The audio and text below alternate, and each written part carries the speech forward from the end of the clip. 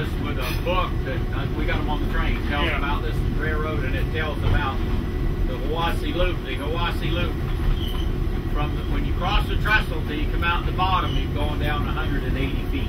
10 mile an hour. 10 mile an hour, that short distance.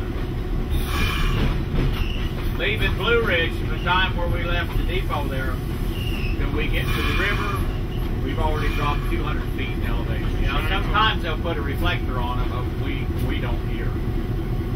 What about the green? It'll show up. Same thing? Huh. I have to ride at night sometimes. And if you'll notice, the targets, the green are round, and the red's got like an arrow on it with a point. So you can pick that up. If it was, that's why they make the targets a different, look different.